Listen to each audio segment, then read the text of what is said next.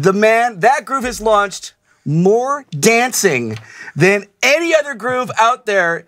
Today on the drum department, we have Jonathan Sugarfoot Moffett, and we're going to learn all about basically your career on stage. Join us on the drum department right now.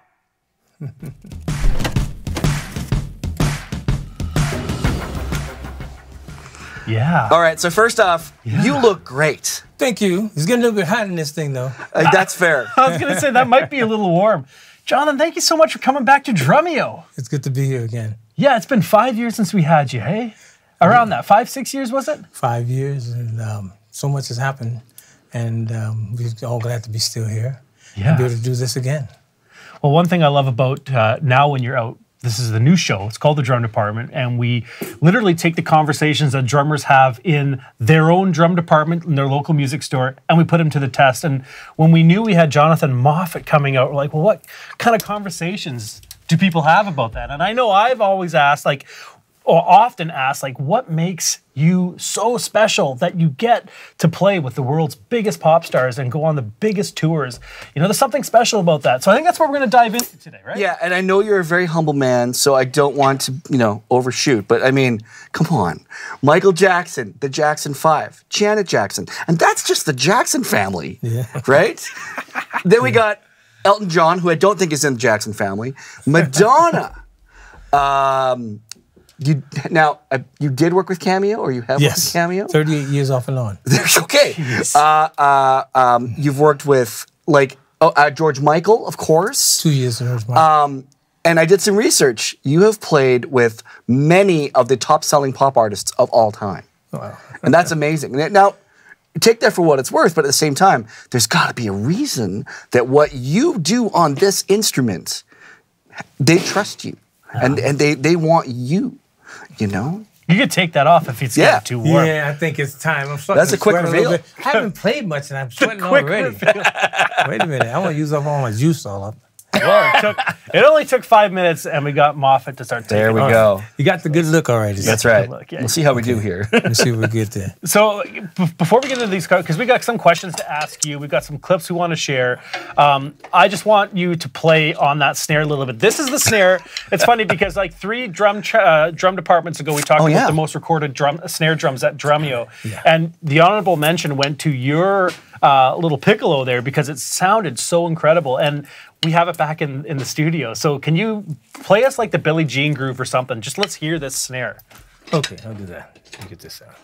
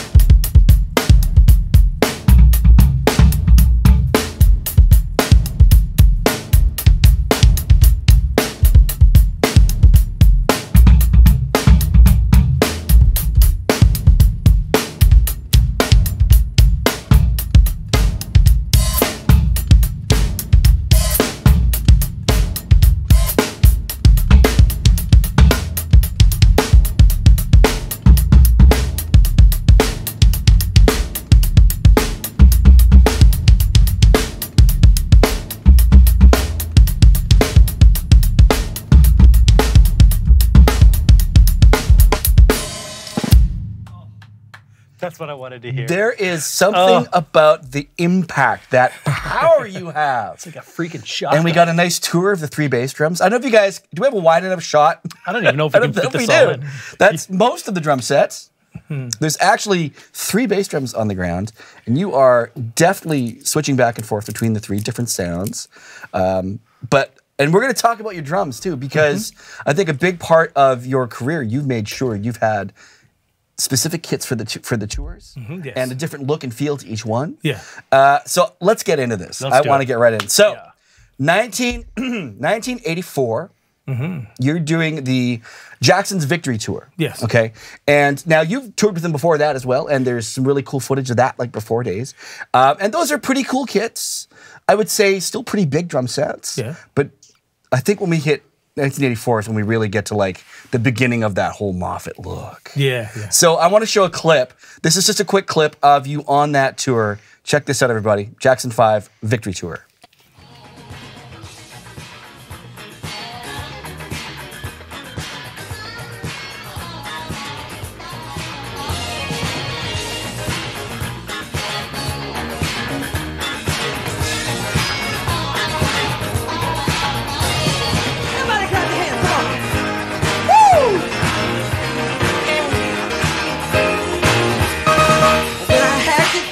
I didn't watch all around. The pretty faces, all the makeup, and I wanna put the phone up, but we're gonna do the auditing. Now with the money leave on me, take a second look. Oh, baby, give me one more chance. Show you that I love you. Won't you please let me back to the heart? Oh, darling, I was not let you go, let you go. But now since I see. Man, that kit, the thing about that drum set, I remember seeing that in ads back in the day. There's that extra rack tom. Yeah. That you kind of had, like they're kind of going into. Now, correct me if I'm wrong. I want to say those toms look like they're in the Victory formation. That's right. The V, V make a V. I love it. Design, purpose. So hold on, design. explain that. You designed it specifically for the tour to match with The V for signification is the V for victory. I designed the kit around that. I found out what kind of colors the stage was, the theme was going to be. So I asked them the color schemes, and I designed a kit that was more neutrals to grays. The drums and the paint design was from white to the faded down to the gray stages and all the way to the black at the bottom. No and kidding. Then I, underneath that, before we did those fades down and the white to black hues, we did candy color car paint, geometric stripes. We taped off figures, geometric figures. What I drew the whole thing. I have the original drawings of that whole kit. Unreal. I drew them off. I had one at the middle time. If you notice, it had this side was coming from this way. Yep, That side was coming from that way, and in the middle, at the middle stripe, that division stripe, and it made conversions on the V. Oh my So goodness. the rack times kind of signified the V for victory. You had the flown cymbals. Probably one of the first times we see cymbals mounted upside down. Yeah. And so that tour, I mean, that was, of course, the biggest tour of '84. Michael had already put out Thriller the year before. Yes. So, I mean, like, that's like right in the middle of it all. I had to show the clip of Jermaine because I just love Let's Get Serious. I think it's a great song. Yeah. But can I say please. something? Many people don't know I musical directed and played drums for Jermaine on his '86 Precious Moment tour. Oh my gosh. And Michael saw that tour and came out 3 times. Once dressed as an old man, you didn't even recognize him. Another time dressed as an old lady. Then he came out the 3rd time and like himself. But he saw that tour and didn't know I had put the band together. But Mother told him, you know, you ought to use the band that Foot put together for Jermaine. And he came to see it, and he came 3 times. And that's when I didn't know it, but he said, "You put the band together?" And I said, "Yeah, that was me put the band together." No kidding. Yeah, Denzel Miller, assistant musical director. He said, "You put the band together." I said, "Yes, I did." He asked me so several times. "Okay, that's all right. And you did it." I said, "Yes, I did. I put the band together, rehearsed them, and put that show together." And he said, "Oh my God, that sounds amazing. That's a great band. Best band I've heard of all the Jackson Brothers." They call it the Brothers Tours. Of all the Brothers Tours. Little did I know he'd call me a year later to musical direct for him for Bad Tour. Wow. I have the contract for me being musical director for the Bad Tour. Yeah, you want to keep that. Yes, I have the contract. Wow. I was just going to ask, you're talking about the kit, like how much creative input do they give you for that tour? Obviously, the kit, is that something that you get to help kind of work on and create every tour? Well, Michael is a very incredible artist himself. He respects art and graphic arts and stuff like that. Amazing, phenomenal artist. But he knew that I'd draw, because when I first joined him in '79, the music director told him he's from my hometown. He said, "Sugarfoot draws too." And so I ain't gonna get into the drawing contest. I'll save that for the book. Sure. He and I challenged me. He challenged me to a drawing contest. Of course, he won. Yeah. I hadn't drawn in years. So anyway, we put it together, and he said, "I want you." When I finally got the call for the music director, I was also called for Madonna, and it conflicted. And so on the tours, he would allow me because he trusted that I knew art. And they just say, let me just give us an idea what you want to do with colors. I asked them what the color scheme for the stage is going to be. And then with that in mind, I started designing something for the graphics on the kits and stuff like that. The drum configuration I've already thought through. I'm going to do something different, big, because I heard the stage is going to be humongous, which the Victory Tour, no, that was History Tour. History Tour, I think the stage was 210 feet across by 90 feet deep. It's crazy. And the Victory Tour is much the same, a little bit smaller, but huge. And so I knew I had to get something because I can't go over there with a Dredge broadcaster kit. No, I would imagine Charlie not. Watts can get away with it, but No, it'd be disappear in the back. So what kind of nothing against Dredge, I love the drum super. Well, yeah. What kind of things do they tell you? Like, okay, here's your footprint. Fill that up. Here's a couple colors in mind. Like They don't. They just say, well, let's see what you can do when you come up with something. Right. All right. But Speaking of, I had to consult with them because that rack system, nobody had done nothing like that. It was 1-inch tubing, and I drew everything out because I majored in art in school, and my master major was in art. So I could draw everything from the front, from the back, from this side, that side, overhead. So I knew what the rack was supposed to look like when you finish it. The sculpture, it's functional art. So I did that, but nobody had built that before with that size tubing and stuff. So they had to found this metaler guy that used to work for Disney. They hired him. We had like a week or two to build it, and it cost them $10,000 because the last minute, and they're doing something experimental. Sure. And so anyway, they built a rack for it and sized me in it, and then got it right in the production rehearsals and stuff. But so they saw the drawings, what I was trying to do, and they said, that's going to be great. Let's go with it. So they give me some leeway. They don't restrict me too much. Sometimes when I was trying to use the 5 bass drums, they say, no, that's too much. And then I went up to 3. They said, no, you can't. But I had to get a little clever, and I said, I'm gonna do it anyway, and then put it up there and see what happens. And then they say, well, I told you can't have 3 bass drums. And then Michael saw it. Oh, Foot, that is great. I love it. I love it. And then they didn't mess with me no more. 2 tours that happened. 2 tours. Michael likes it. Really? We're good with it. Yeah, happened on another tour as well. So This is it tour, and the engineers say, we want to have those channels, extra channels you take. I said, we need those channels, and Michael said, no, I love it, leave it like that. And then the Immortal tour, the same thing. The sound guy was trying to cut me back to 2, and I put 2 up there. Then the one night I snuck those on in there, and then the state found out. State's like, I'm with the state, still in the family stuff, and they give me good high regard because of my relationship with Michael. Oh yeah. They said, no, let him have it. Let him have it. Whatever he wants. Yeah, And, brilliant. I felt good. It pays off to be a little bit sneaky sometimes, though, right? Yeah, just you a have little to bit. be. You have to be cunning sometimes. No yeah. kidding. So I mean so the 2 tours I had the 3 bass drums and stuff. It's amazing. Yeah. All right, talking about huge stages, this clip blows my mind because you're the only person I've ever met that's actually played Live Aid. So I want to show a quick clip. This is you playing with Madonna in 1985 at Live Aid. Check this out, everybody.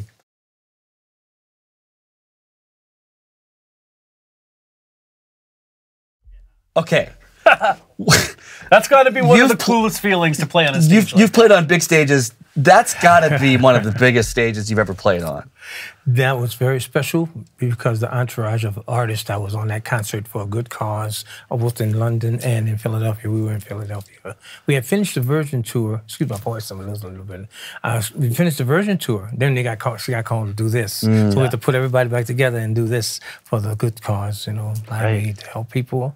And we're more than happy to do it. And I got to see some of my other great artists. I was just going to ask, there may be no better time to see so many people at one time. Who did you check out that day? I checked out Zeppelin. Oh my goodness! And it was Zeppelin. What's Zeppelin? I think who was that then? Tony Thompson. Tony Thompson and Phil Collins played together. Phil Collins on that. Yes, That's right. Famous That's performance. That's correct. Yes, but there was talk about me do it. Of course. And then they got to do it instead. You're kidding. Yes, I was buzz on the stage. What we're gonna do? They talked. They got Tony Thompson and Phil Collins, and they did one of two. But I said, what an opportunity! One of my favorite bands. Yeah. So what's the difference in like a show like that compared to the Victory Tour or Michael Jackson tour? Obviously, completely different stage, different artist. Anything that stood out? Anything that's a little bit different that you liked, didn't like? But the aspect that it was a multitude of artists for the right cause, and it wasn't like a Richard Michael show. It's a Michael mainly Michael. He had a magician or something like that. Then it was just Michael the Spectacle. Madonna was the type of opening act. Well, very seldom a band. It'd be some kind of act, theatrical act or something like that. Occasionally with Madonna, it was Foxy or some other artists, you know. With Michael in the Jackson days, when I first joined him, they had LTD, you know, other bands, you know, top R&B bands, Midnight Star and stuff like that, Mark Hayes. But when he got to be Michael, you know, it was just him. It was about him, a magician or something like that, quieter. And then he'd have that massive impact when he come on stage. All your show, all you guys. You know you were there for him. So a difference was that on that show, Live Aid, it was such grand magnitude and multitudes of fantastic top of the tier artists as well. Madonna at the time was just coming out. That was the first tour, the Virgin I did was the first tour ever. And so she was just breaking the glass to get to the top level. But these other artists were icons already. Right. And that was a real big difference. I had done the things with the Jacksons and everything, but these were the icons of the 60s and 70s and 80s, stuff like that. So in that respect, I was amongst them, and I felt the difference. And wow, I'm with them, but I felt green and kind of new still. Were you nervous? Young, no. Not at all. Not at all. Eh? So, how did you talk us through how you got to play with Madonna in the first place? Because you said you did the tour with her before the Live Aid show. Yeah. How did that come to fruition? That was her first tour ever. I told about her manager, Freddie DeMann, who used to, when I joined the Jacksons, manage the Jacksons in '79. Well, I got a call from him one day. I just finished the Victory Tour, and he said, say, Foot, Madonna, you ever heard of her? And he said, yes, she's getting ready to go on tour, first tour ever. And she saw you and on the Victory Tour, you and the brothers and stuff, and another brother, and you and the other band members, and she saw you there, and she said, that's my drummer. That's what she said. She said it. No way. She pointed at me. Nice. That's my drummer. That's my drummer. And so he said, well, that's good because I already got his number. I was managing the brothers, and I got his number in the contacts. He said, that's my drummer. And then she picked out David Williams. She picked out Pat Leonard from the Victory Tour band. But so anyway, she said, I want him. So he said, I'm calling to ask you if you want to be a drummer for Madonna and stuff. And I didn't know much about her and stuff like that. And I said, okay, that sounds cool. You know, what kind of music again? I remember a couple of songs. I said, okay. Freddie said, look, just do this for me. You'll see. She's going to be the next Michael, female Michael. He said, do this for me. I said, okay, I'll do it, Freddie. So it's almost like a favor. In a way, but at the same time, I knew Freddie only did handle top tier people, and I knew it wasn't going to be no flake stuff. So so I said, okay, I'll do that. So I wound up being in there with her and auditioned the band, brought in Luis, auditioned percussionists, and it was Luis Conte, Terry Centil, and a couple other ones. I think I forgot who else it was. Timbali, I believe it was. But anyway, she found to pick up Luis. That's how we got together. Brilliant. But, that's how I got that gig because she saw me on with the Jacksons Amazing. at Dodger Stadium. She said, "That's my drummer." Oh, man. That's your guy. So is there like a favorite groove or favorite Madonna song when you were on tour? Like, is there one song that stands out to you when you were on that tour? I have a lot of great music. I would say I like that song, Get Into the Groove, Celebrate. They're simple beats, very simple beats, but you asked me prior, why do people hire me? You know, it's not about the chops and stuff that I'm a more song-oriented drummer, although I used to do all the chop stuff, but I haven't done that in so long, so I ain't gonna mess with that. I'm about the pocket and the groove. Show us, play one of the Madonna tunes here, just the groove, lay it down. Now, one of the things I'm much missing now, I was having trouble, just not to broadcast it, but the bass drum has come off the pedal. That's why I couldn't do my Oh, no! Yes. yeah. So Which one? You have 3 bass drums. That's true. Maybe you could use one of the other bass drums. Yeah, I'm gonna have to do that. That one's good. There you go. And the simple beat, you know, Get in the Groove.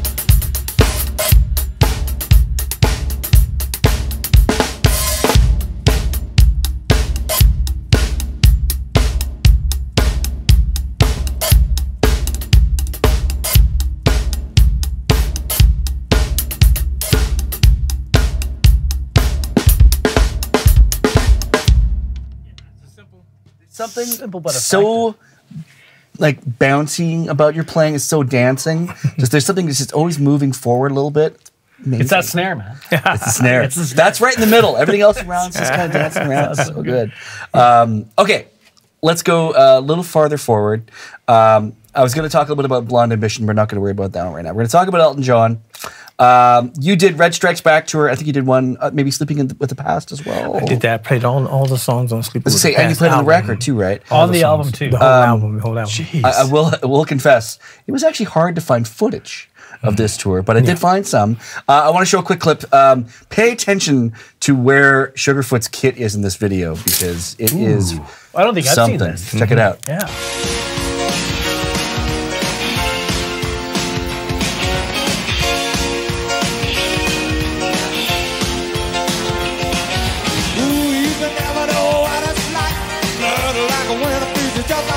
There's a corner on the lot, shines from you. You wind up at the wreck you hide behind that bed to you.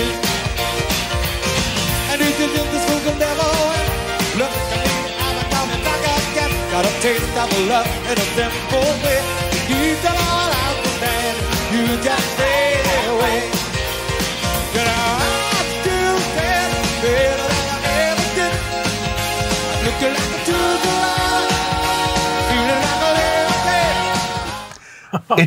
It's like, you know, I love that you're like literally on top of Elton John. Yes. You know, like he's set up right in front of you, and like where that kid is positioned, like, and it's big. Yeah. Like I mean, Elton John's playing a friggin' piano, and your kid's still just this thing. But what blows me away about having you play with Elton, because Elton had such a long history with Nigel Olsson, of course, plays very sort of singer-songwriter, maybe a little bit more, you know, time is a little bit more fluid, and with you, such a different approach. And I want to know, when you got that gig, did you consciously think about like what Nigel had done, or did you just go in, I'm going to do what I do, and we're gonna do it our way, and we're going to make this magic? What was your take? Actually, when I got the gig, I couldn't believe it. Elton John wants me to play with him. Right. And then that's when his assistant said, no, he's been following your career for years now. And that's when he told me to have to call you. He had David Johnstone find the information and call, because Davey is the music director.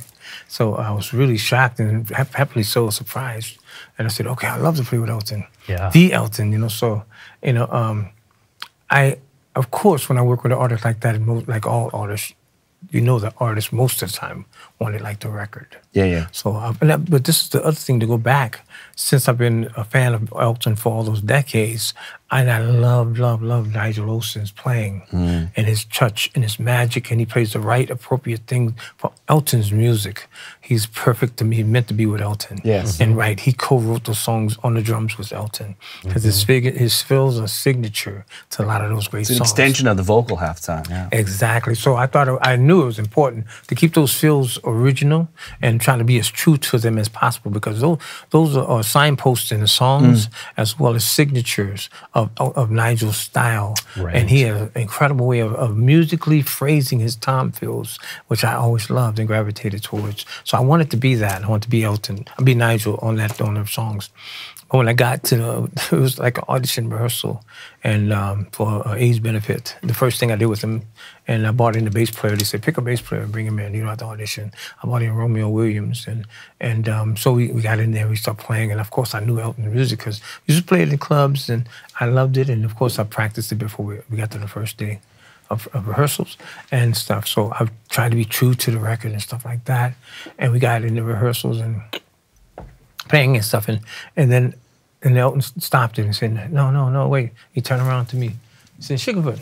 He said, no, you can play more. Because I'm very disciplined, playing with Michael Madonna. Yeah. Very disciplined, okay? Right, yeah. And discipline is power. Remember I said mentioned that. So and that's the chop. That's right. Discipline is That's a chop. right. Might be a pork chop, but no, just a chop. I love that. It's a steak. Okay, it's a steak. But anyway, so I always worked on and honed my discipline to reserve not to do something. And when you have the urge to do a lot or do something, is a sense of power and something very important, not only in self-personality as well. So I always worked on that in my life. And so when not to play, Yeah. So, but Elton said, no, you can play more. You can play more. I said, oh, okay. All right. So I started playing a little bit more, just very touches here and there. And he was playing again. We were playing, and then he stops again. He said, hold on. No, you can open up. Just you can play some more. You're kidding. I said, oh, I did. I put some fills and some others. No. Just play. And I started getting a little nervous with me. I said, oh man. So I started playing more, and I started playing even some extra stuff. But he could tell my spirit and creativity was restricted by what I had learned. Yes. So he stopped again, and I said, oh, Lord. He turned around. He said, no, Sugarfoot, you don't understand. I got you here because I want you. I like you. You're playing. Challenging you. He said, if I wanted Nigel, I have him here.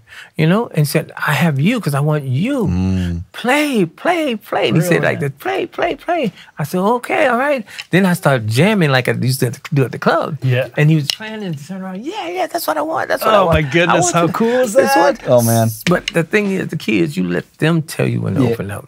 Yeah. I don't take it on myself to do that. And I kind of knew after the second time, but I said, no, I still don't want to pay too much. And he said, oh, no, pay down less. So I just said, I'll let him direct it. And when he said, open up, don't just play, open up, be yourself, play, you're here because of you. And then I got the signal. I said, that's the sign. I got the green light. And I started playing a lot more expressive, more symbols, and he started getting more power. He started, yes, that's what I mean. That's it, play. That's so cool. And then it was on. Do you remember like some of the things you did? What song it was in particular that he was turning it around for that you just needed to open up more in? I don't remember exactly. It was a couple of songs, actually, Yeah. But I was always fearful of overplaying. It's worse when the artists tell you you're playing too much. You're overplaying. You're trying to steal my show.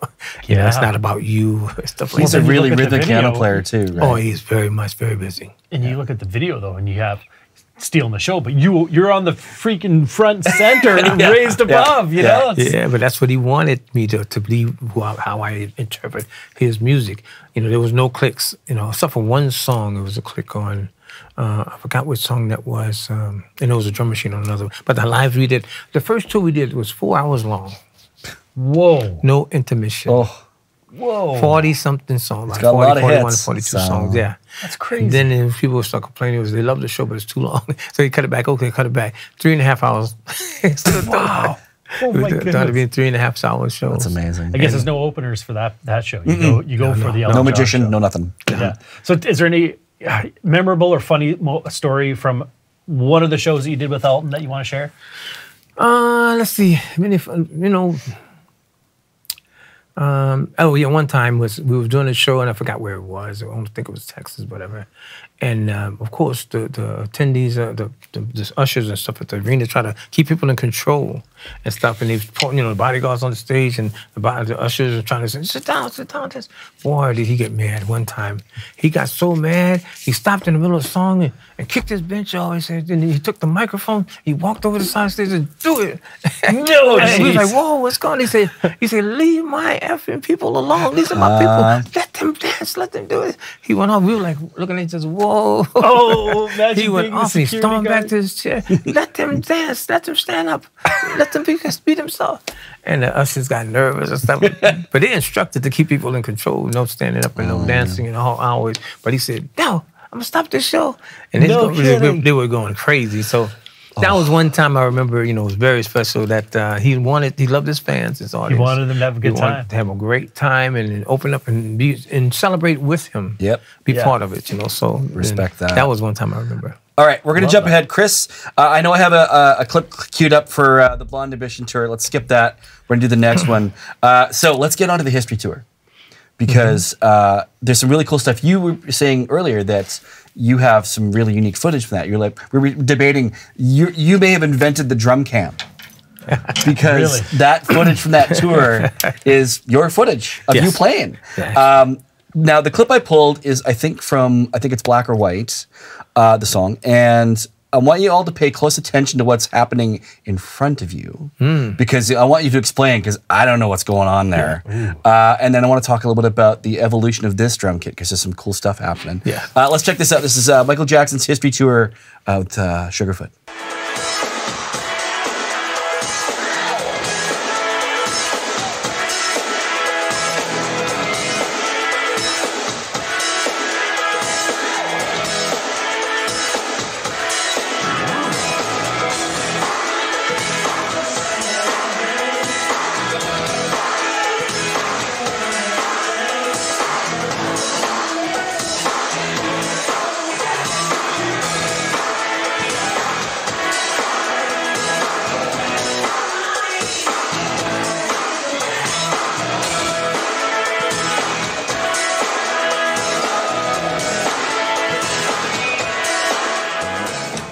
Okay, so who puts a wall in front of Sugarfoot? What was going on? Yeah, what was going on there? That? Explain yourself. Did you cross the line with your drum kit? They're like, nope, too much. Yeah, they said too much sweat is flying out here, getting all on the dances and everything. So you gotta block They're this stuff slipping off. all over the stage. Yeah, we can't even dance anymore. But that's on that song when the way the stage for that setting for that song was a wall of who used to do the Who. A wall of amps, and this to do with building the wall of amplifier, fake speakers, foam. So we're seeing behind the scenes there. They're not real. Yes, not real. No, they got to be able to push them over at the end. You know, when they're da da, and they push them all over, and then they fall everywhere. And then afterwards, the stage hands just in costume would come push them off the stage for the next song. Yeah, but that's what that's about. No, not so much the sweat. But All right. My question on this one is so. That's 97, 90, I think. 97, 96, 97. That whole show is probably to click. Yes, the whole everything Michael does is click. Doesn't look like you're wearing in-ears though. Is it all through monitor? You know, I had monitors, huge speakers. And would you play to like an actual click track, or would you just have like a drum machine part? Click here and everything, but it's halfway pushed in, so I had need to feel ambience. Yeah. You know, the ambience of the people. Like even now, I got these pushed in, I feel cut off. Right. You know, usually, but I usually have them halfway in. I can hear the drum kit from the ambience of sitting over it. You know, but I had all the sound coming out. The only click would come into the ear monitor, and all my music to play to was coming out of my big giant cabinets in the back. Right. Yeah. So those cameras, you're talking about the drum cam. Yeah. But that wasn't a thing before? I don't think so. I can't think of an example like it. Can you? What? No, I mean, you're right. I didn't even, I'm trying to think, when did that start? But that could be it. Like, did you just have the idea to plant a video camera on like one of your racks or something? How did that come to be? I just decided, you know, of all the tours I've done, I have no footage of just me. It's always from the distance, and I'm like this small, you know, and or you know, from an angle where you don't see me. I see, and then I have no history of my performance with certain artists, or especially with Michael. I said, I'd love to have, because I'm doing all my stick twirl, I'm doing all my playing, my visuals and stuff. I said, nobody gets to see that because I'm in the dark. Right. So anyway, so I decided, you know what, I just film it. I'd like to have some footage of myself, what I'm doing for when I get older, like now. And I can go back and look at that and reference it and then enjoy those years of my life, you know, and see how I was doing back then. No kidding. So it was just for personal reference. And I had that footage since 97, 96, 97. 97, that was from Cape Town, was in the last of the shows of the tour, 97. Okay. The last 3 shows. And I just, you know, I sat on it all in the years. Nobody's seen it. In fact, I didn't even watch it. Do you have like just a box of all these, what would they be, like 8mm tapes, I guess, or DV tapes or VHS tapes? Like, what do you have all of them just sitting there somewhere? All of it always derived from 8mm tapes and different type of cameras, you know, JVC, Sony mostly. But you know, I have them just sitting places, and some of them are transferred to VHS, you know, so I got copies on VHS. But I have several boxes of that stuff, and I got several boxes of audio from the rehearsals of Michael, the Jacksons, Jermaine, Janet. How cool would that Madonna, be? every tour, Madonna, Elton John. Oh, man. I felt all this reference and stuff like that, cameo rehearsals and shows, and which, you know, I'm gonna do some stuff with cameos, Madonna concerts on tape, audio. I'm gonna take all that stuff, process it, and make. You know, I'm starting my channel. It's gonna be Moffett TV. Oh, brilliant. Cool. Yeah, I'm gonna Dude, be all the video footage. I would sit down on a Sunday afternoon and watch all that stuff. Yeah. That's just great. Yeah, so you guys pay attention. It's coming to my channel, Moffett TV, and watch some of these rare footage, concert footage that I have, and I'm gonna make it like a record and like a video, and I'm gonna process it. In other words, it's on cassette, so the quality is not. But with the stuff like you guys have here, you can make it sound like a real live recorded album. No kidding. And so I have audio tapes of the rehearsals. I'm gonna do the same thing, and then so I have also, besides Moffett TV, I'm gonna have Moffett Radio. There you Oh, go. these Moffett Radio. There you I'm go. down. All these concerts and rehearsals, and there'll be random footage here, and they'll be releasing, putting up, and displaying my life's history. Amazing. These are my time capsules of my life. When you watch something like this, like we just went through, 4 clips? Yeah. How does it make you feel? Is it like, does it remind you of it was like yesterday, or does it bring back like a slew of emotions, or is it just like, yeah, you know, I moved on? Like, how does it make you feel when you're watching these old clips? It feels great. It feels accomplished, you know. It feel, and I enjoy watching it, you know, stuff. I say, wow, I had a wonderful life, and everything the little boy hoped and dreamed he could do. Look at it. I did it. Yeah. And if I never do it again, I've done it. I got record of it, history of it. So, I mean, that's the importance of it, to archive it. I tell everybody out there, all the drummers out there, young and old, archive your life. Not only for just music, but archive as much of your life as you have, you can capture for your children's sake. My children can see what their father was doing. Sometimes, most time, before they were born, this is my life. You know, I'm leaving all this record for them as well as yourselves. You know, like now I sit back and watch some things I've never watched. I was so busy working. I never took time to watch it, and I forgot what I had. I opened these boxes up and said, "Wow, I forgot about this. Oh man, this is great. I'm so glad I captured this." You know, I recorded everything, even like a personal. I was saying earlier, personal stuff with me and my mother. You know, I used to go home to visit, and I sneak the microcassette and I hide it on the pillow or somewhere, and had to, Mommy, what did you say I did when I was like 6 years old? And have and entice her to say something, tell a story. Oh yeah, you know, mothers, they love to talk. That's amazing. So I captured years and years of that. I have that. Not me saying like on this show, my mother said, when I talked to my mother, she said this and she said that way. No, you hear her voice. You actually have it. Speaking about me, you know, laughing, enjoying the times and reminiscing of her. So in other words, I lost her in 2017 at 101, but she's still living on those tapes. She's still alive. Every time you hear her voice, she's living. When you capture the living, you've got the living. So I carry her force into this generation and these years. I love that. It's a lot easier to do now with phones. You know, you can record video, but back then it was not easy to do. You had to have like an actual physical piece of gear. Before we move on to another clip, if there is another one, I just want to hear, like, 'cause the History Tour was a massive tour. I want to hear like one funny moment or funny memory that you had from there, something that stands out from that tour. I'm sure you have a lot. I got a few things. There's a few things. I don't know if you want, there's a couple of things, but maybe I'll save the other one for another talk segment or whatever. No, make the special one now. Yeah, make the special one now. Yeah, here we go. Okay. Tell the story you wouldn't normally tell right now. There's one incident in front of the entire audience. Michael was such a sensitive and loving being, and that he cared about everything in life.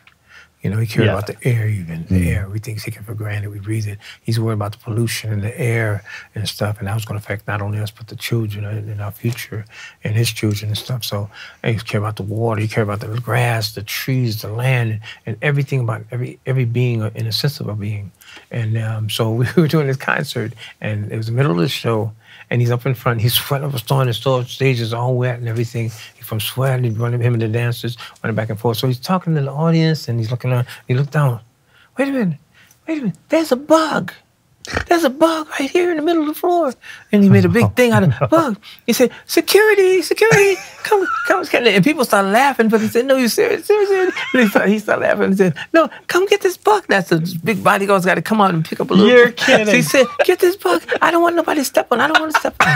Oh, man. I don't want nobody to step on. He stopped the whole show for like about 10 minutes. Just to get rid of it. Yes, and people laughing. That bug had the best show of its life, though. He made that bug was a star. So the security came out now tough, like, and he said, there he is, get it right there. Get it. And so the security guy looked around like, man, this is ridiculous. He bent over, big old guy picked up the little bug, and he stood there. Everybody screamed in the whole stadium, laughing and screaming. Like right in the middle of the show, it just stops. There's a bug. Wow. I didn't want nothing to happen to it. It would be terrible. That bug gets back to his bug friends. He goes, you'll never believe what I did today.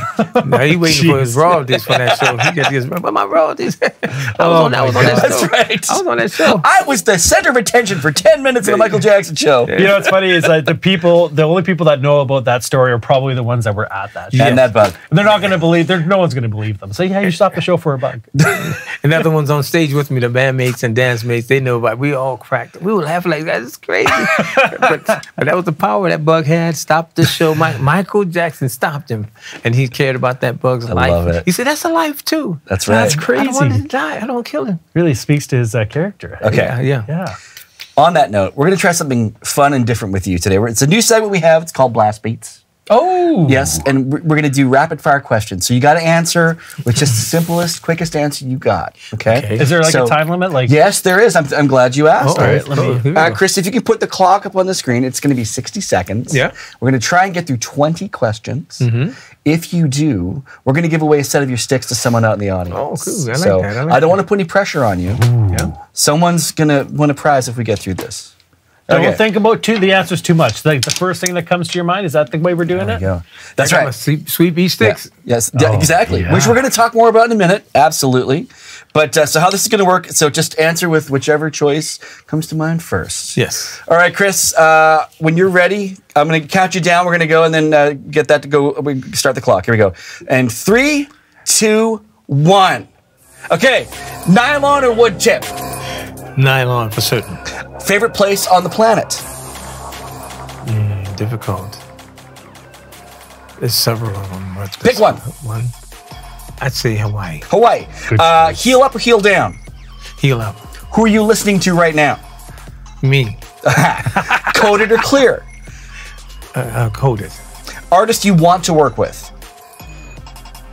Be lost in Prince. Okay. Symbols, clean or dirty? Clean. Crystal. Okay. Golf or tennis? Tennis. Okay. Pedals, chain, strap, or direct drive? Chain. Chain. TV or movies? Movies. Yeah, I knew that one. How many snare drums is too many? 4. White wine or red wine?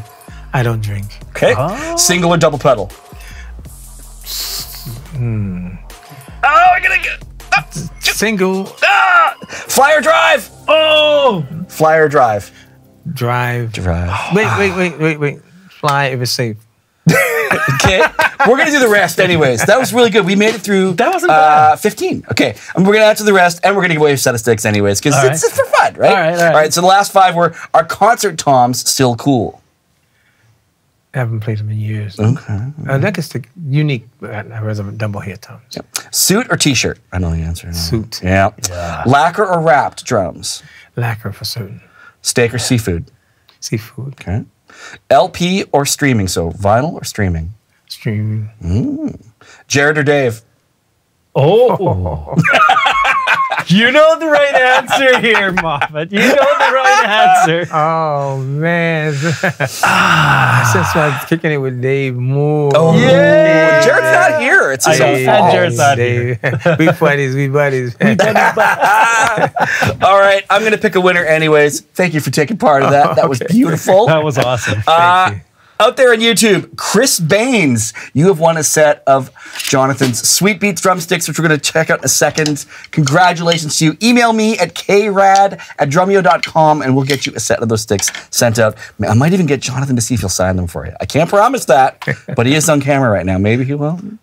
We'll see. We'll see how it goes. Yeah, we can see what we can do. If not, I'll get Dave to sign them for you. It's the best. Does it make them worth less? It's I a don't close know. second. Yeah. All right. Okay, now, next segment we're going to do, it's called Groove of the Week. And so normally we'll teach a groove that we think is iconic or maybe one that inspires us.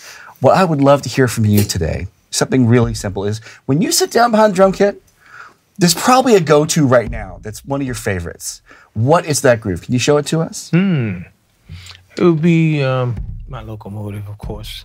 I like playing it, but it's difficult. On this pedal, but I'll try it out. My main pedal is like, if it's an issue, but here we go.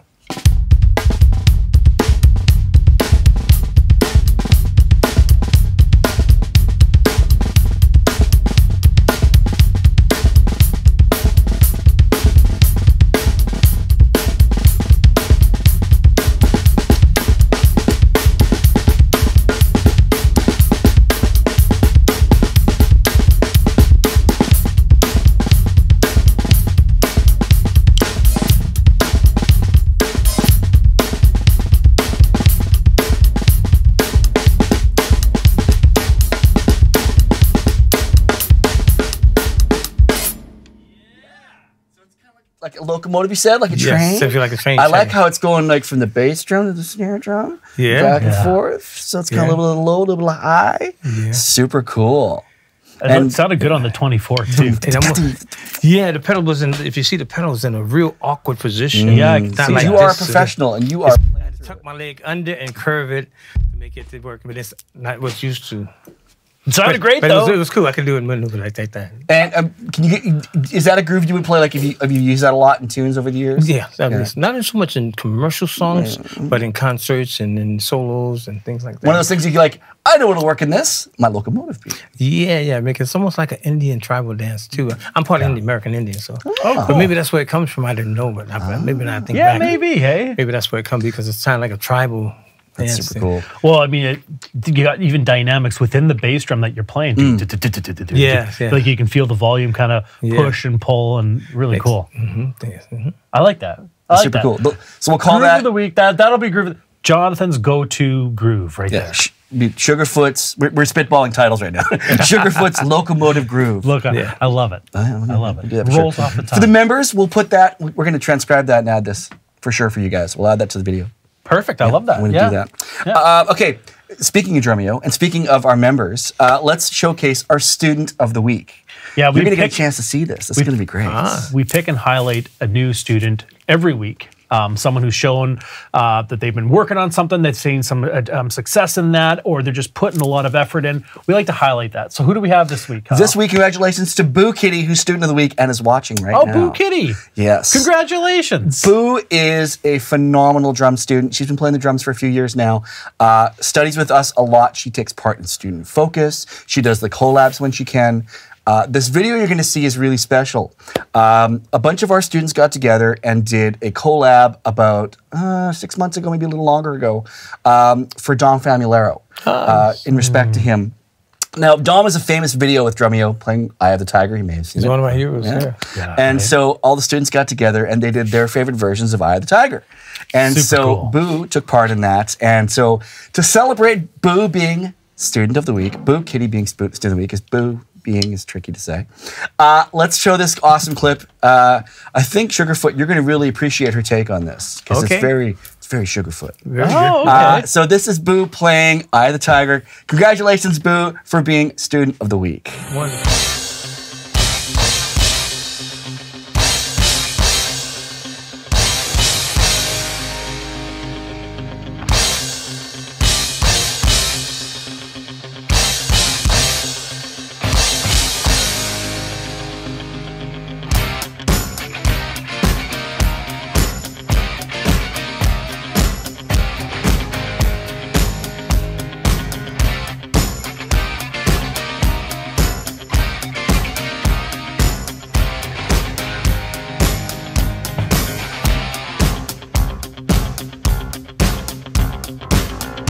Rising up, back on the street. Took my time, took my chances. Went the distance, now I'm back on my feet. Just a man and his will to survive. So many times it happens too fast. You trade your passion for glory. Don't lose your grip on the dreams of the past. You must fight just to keep them alive. Yeah, well done. Yeah, it's In all the right. pocket, It's all huh? right in the pocket. Yeah. She's got the groove, the independence too. Right? The independence of any drummer learning, it's very difficult to come by. The They chat is separate going- your brain and your arms and limbs. Yes. Chat's going crazy because she's watching it and like, I got to tell you, Boo, I can see Jonathan's foot from here. He's tapping his foot the entire time. You were tapping. Yeah. What an honor. Awesome, yeah. Oh, my goodness. Wonderful, Boo. Wonderful. Awesome. I mean, what? That's super cool, right? And you know, if you are watching on YouTube right now, you know, these are some of the cool things that we do here in Drumeo. So if you get a absolutely. chance, check us out. 7-day free trial at drumeo.com. It's that simple. It really is that simple. Yeah, what are you guys waiting for? We're hanging out with Jonathan, and there's more. We're just here filming Oh, the my drum goodness. department with him. You came in yesterday. You flew in yesterday, and we set up your kit. We actually didn't even do a sound check before this. The USS Moffett. USS Moffett has arrived. Well, you're here till what, Thursday? Yes, So Thursday. you're filming a ton of stuff. And I also want to plug one more thing. We recently did a podcast with Jonathan. It's on Beyond the Music. It's one of our podcasts that we partnered with Alan Cross. He's an amazing podcaster. And we featured you. So if you want to check that out, just Spotify or iTunes, Beyond the Music. Jonathan Moffett's episode's great. You can check. It's about a half-hour interview, I think. I enjoyed it very much. It was a great time, yeah. Good. I think they'll enjoy it as well. He's a great interviewer too, Alan Yeah, he was Cross. really nice, yeah. Yeah. I got one more plug. He just reminded me of something. for the members, on Thursday, we're going to spend 2 hours with this man. Oh, that's right. Straight up Q&A. You got to be there. He's going to answer all your questions. Just for the Brandon and I are members. just going to hang out with Sugarfoot just for the members. So keep that in mind. It's at 2 p.m. on Thursday. Cool. I look forward to it. That's going to be fun. Let's talk about yellow sticks. Let's give some more of those sticks away. Yeah, let's talk about these drumsticks. So I want to know what brought you to literally making your own drumstick company? Well, I wasn't trying to make my own drumstick company, actually. I was trying to make sticks so I can have sticks. Because I was with ProMark for many, many years. Yeah. ProMark sold out to another company. And I was still on board doing a circuit model tour. And when it sold out, changed hands, and then it just wasn't the same as my stick. So I had some issues and stuff, and it never got better. So I stopped, association. No negativity intended. No. But I stopped association. Sure. I had some in my storage in my warehouse and stock, and I started running low. I said, what am I gonna do? I'm gonna do that. I'm running out of sticks. In fact, when the new company took over, said we can't make your stick anymore. So what's unique about your stick? That's why they can't make it. It has 2 tips on it. And they have to have a machine like the old school machines of the 50s, 60s that have a die. You can change the die and change the size tip, and stuff. ProMark made this for me. I designed this stick in the late 80s. And then I presented my drawings to ProMark at the Nashville NAMM in '94. And they said, oh, yeah, we'll make this for you. So, because they had that old machine. Right. So they made it for me, started producing and selling them in '95. But I have the 2 tips. I got a 2S tip on this end, the larger end, which when I play, I use the butt end on the snare to get more power and authority and volume out of it. So, and that was a big round butt end, so to speak, and I used the tip, natural tip for the ride. Real clean sound for that. So that was clean, but when I go to do some light stuff, and I go to do it, it's a dull sound and a bright sound. It didn't match up, and a lot of times I didn't like flipping my stick over a lot. I like to just keep my hands natural like that. So I say, what if I put a tip on the butt end? That's great. And then have it like that. That way I can still play my volume of snare, and then when I just raise my arm naturally and play the cymbals. Do little colorful things on ballads and stuff instead of flipping this one over and doing all that stuff like that. So I make it convenient to keep the stick the same position and make that. So it was just a novel idea. And they made it for me, and they've been selling it since '95. Then they sold the company, and then that company said, we can't make it no more. So I was like, what am I going to do for sticks? So my intention was to make sticks for me to use in the future to play, So I decided to look for companies that can make my stick. I went to all the brands in the United States. Nobody can make it. They say, you can make it, we can make it. And they come back and say, we can't make it. So I was saying, what am I going to do? I gotta take the bull by the horns and try to make my own stick, find out manufacturers to do it. So that's what I did.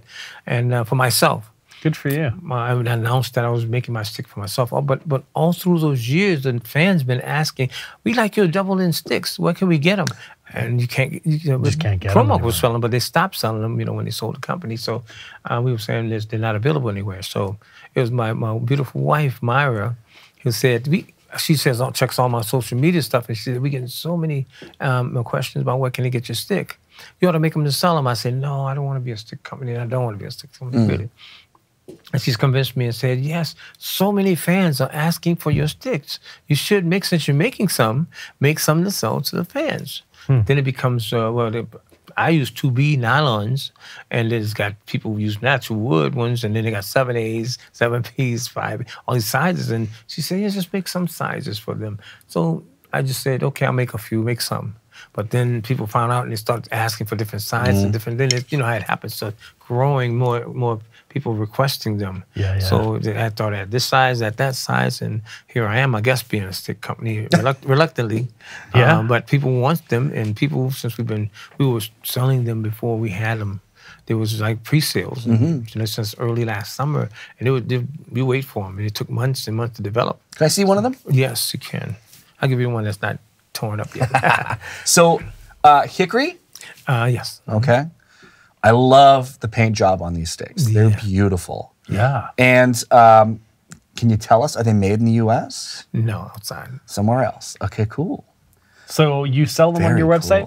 Sell them on my website, yes. Okay. We're trying to seek the distribution now.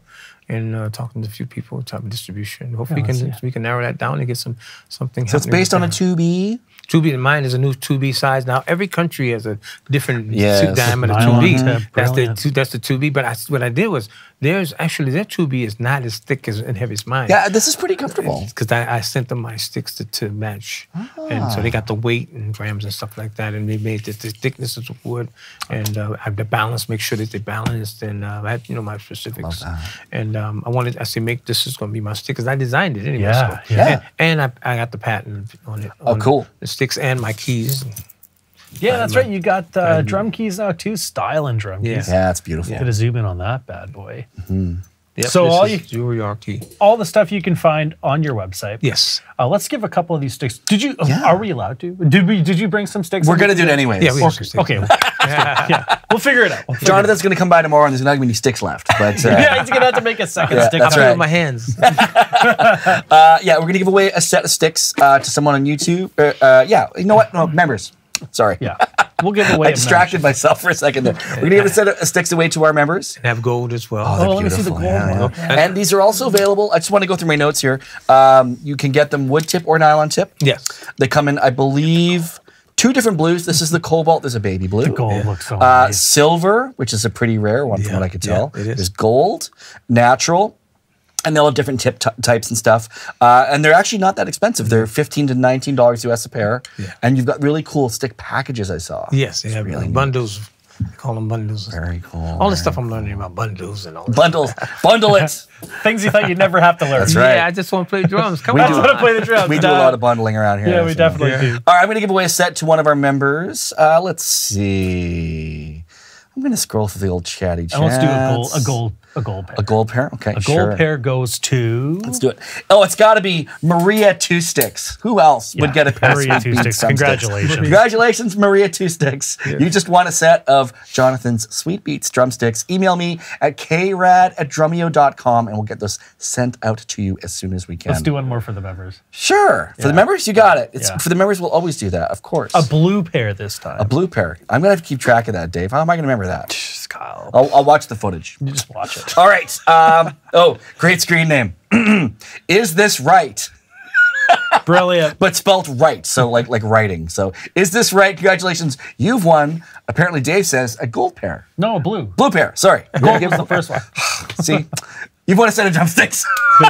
Is this right? Email me at krad@drumeo.com at your earliest convenience. All right. Just before we go, we always like to give away a 1-year membership to Drumeo. For those of you out there watching on YouTube, just give you a chance to someone should get a chance to come and hang out with us, see all the cool stuff we're doing with Sugarfoot. You're going to see some of it on YouTube, sure, but there's going to be special stuff that we have inside. Yeah, and there's already special stuff from the last time That's you true. came out, if you haven't seen it. Very, very true. We did the Grooves of Michael Jackson. Remember that course? Yeah. That was fantastic. It's That was cool. one of my favorite courses. Well, that's cool. Yeah. I'm going to go with, I'm feeling good about that. Rewind That.